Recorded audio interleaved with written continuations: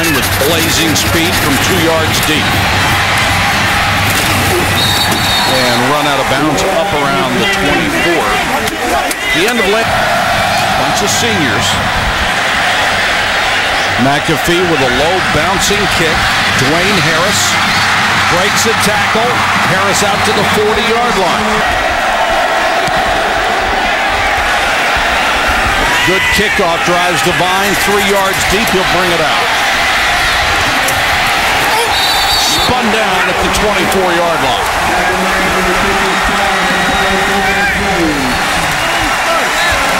Well, they got to be a little. It's a very important possession for the West Virginia offense. Sanders trying to get to the outside, cuts it back to the 30, 31-yard line. They will start from. They have dominated this game against favored West Virginia. Sanders on the kick return for the Mountaineers out to the 35. Sanders on the return for West Virginia.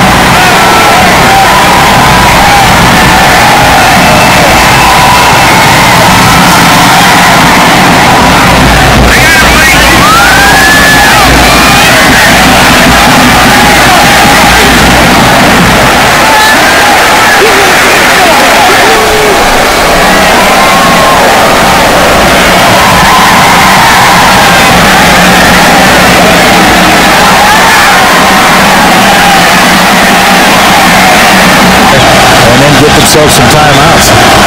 Hokies have struggled in close games since 2001. Of course, a lot of those games have been in conference. Lewis waiting for it at the 14-yard line. Lewis almost ran into a teammate and then runs into 2 opponents. Taken down at the 25-yard line. Dalvon Mack, the first man there for ECU.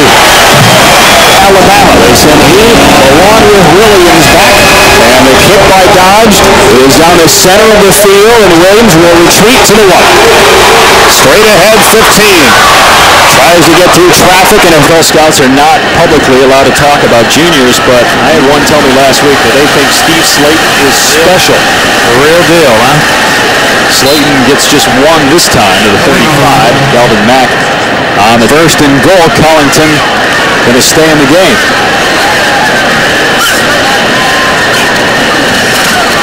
And he'll get it. And he gets a couple of yards early, so it's key for this East Carolina defense to hold this offense to a 3-and-out, try and get them to punt it. They pick up first in playing time tonight because of the injury situation, trying to make the most of it. Keenum now cutting up, penalty markers down, and he gets down to close to the 40-yard line. That's going to be Houston will have to now set up shop at the 12-yard line, so that's about a 9-yard difference. Once again, Blake Joseph back at quarterback, handing it off to Aldridge there. Aldridge has got running left of the play. First down from the 34-yard line. Dumps it out to Tarek Williams on the right side. Brought down by a host of tackle for a defensive end to run down a guy with 4-1 speed. So now they got 3 down men. Fred Wilson showing blitz. Moves back, and now Joseph is wrestled down by Zach Slate. Joseph gains about 3 there. Slate on the stop. Getting some help as well from Dalvon Mack. I like this. Blake Joseph out of the shotgun. Man goes in motion. And over the middle he finds Jerron Harvey. And Harvey is close to a first down before he's wrestled down. Saw with East Carolina's offense last week at Memphis. They want to mix up the pass and run very effectively. Morris throwing, looking for Slate. Broke it up out there. Dalvon Mack coming in and breaking up to play them here tonight. Yeah, they just don't get the garden variety 5 yards, the illegal motions and things like that. They get 10 and 15 yarders, and those are the ones that really hurt. Second and 15. Moturi, the receiver, down close to the 30-yard line. Dalvon Mack on the stop. Skip Hurts hoping his defense can hold on, and now Lawrence Sam in the quarterback. Sam running. And he's brought down after a gain of about 5. Another huge third down play for UTEP. And Vinatieri is right on the mark, and he finds Lawrence Sam out on the right side. This time it's Webb out of the shotgun. He's got his receiver, Anderson, and he's got the first down across the 30-yard line. So Webb with his story here at the 49-yard line, 41-6 ECU, less than 6 minutes to play in the game. Working out of the shotgun, Webb finds his receiver over there, gets to Barnett. And Barnett only picks up Eric Hewitt coming up and making a great hit. This East Carolina defense, you got to give it to them. You know, putting 41 points up on the board, obviously, you look at the offense and say they've done a great job, but I think, this offense really had great field position all night. Now you see Tim Tebow win the Heisman as a sophomore, and Herschel Walker really should have won the Heisman as a freshman. Back then, they said you couldn't win it as a freshman. That was the only thing that kept him from picking up the trophy. DJ Harper on the carry. Tough running right at the line of scrimmage, though, and we go down to Janine. Well, Terry, you and David both have mentioned Skip Holtz talking about the focus of his team here, East Carolina. I'm on the side. Soon, so he's going to miss a lot of spring football because of that. Second down and 10, Selfo under center. Little draw play to Forte, and that's the thing about this Matt Forte. He hits the hole so fast, and then it takes 2 or 3 guys to bring him down. Well, the knock on him. We're living in your world here, no question. They set up now in a power formation. Blackwelder, the fullback, and the give is to Matt Forte on the right side. And there's nothing whoever may be in the backfield, out of the backfield.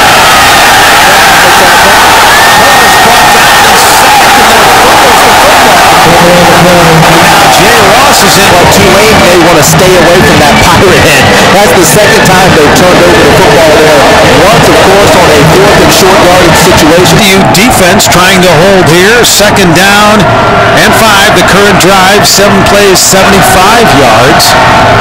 Selfo under center, handing it off to Forte over the left side. Met there. Talk to you about that too as we get things underway here, and East Carolina taking it away to Austin Smith, who's already brought it back 89 yards for a touchdown.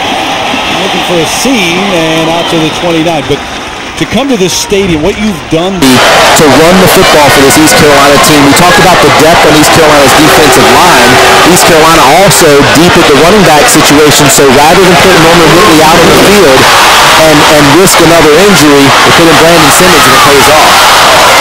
Avery returns second on scoring drive. East Carolina been able to strike very quickly and put 34 points on the board. Avery and Aldridge are the deep men. This will be Aldridge from his own 7-yard line. Aldridge gets across the 20 before he's dragged down there. Out close to the 40-yard line on every possession on kickoff return, on kickoff coverage. The Dirty Dozen, as Skip Holtz likes to call him. And why he calls him the Dirty Dozen, he wants for the Pirates, and now they lead 7-3. Kicking it off is Ben Hartman. Back to receive it is Tuyo. Ade Tuyo at the 15, across the 20, the 25, and across the 30-yard line. So it didn't look like there was much there, but a nice return by Ade. Those big passing yards, so East Carolina, once again, very balanced offense, and they're up 14-6. Ben Hartman kicks it off. Ade Tuyo from his own 10. Here comes Tuyo across the 25-yard line, getting down before he stopped around the 20 guard. They redeemed themselves to get Chris Johnson right back in the game. A short kick, and Tulane is going to have good field position for their first possession of the 4th quarter. Looks like a rookie. Down 14 points now here as we get deep into the 3rd quarter. Very important for UCF to answer. They'll kick this one away. Francis returned the opening kick for a score. Here he is from the 5. And takes it out to the 22-yard line. 17-yard return that time for Curtis Francis. Back to work now for Kyle Israel. Dalvon Mack. That's a little bit faster so I can deliver the football. Matt Dodge, 51-yard punt, first time. Another pretty good punt. Nice. Rivers inside the 30. Penalty flag comes soaring in. And Rivers gets clean that time. I'll tell you what, got a chance to talk to him a little bit last night at dinner, and he seems extremely excited to be back home. No place like home. Here's Vaughn Rivers on the kick return. Another good punt by Dodge. And Rivers up to the 28. Just before ESPN said we're seeing it a little bit differently than we are. Already 5 3-and-outs on 6 offensive possessions for East Carolina today. And the other possession ended in an interception. Here's Vaughn Rivers on the punt return. Flag down. Rivers, though, is not.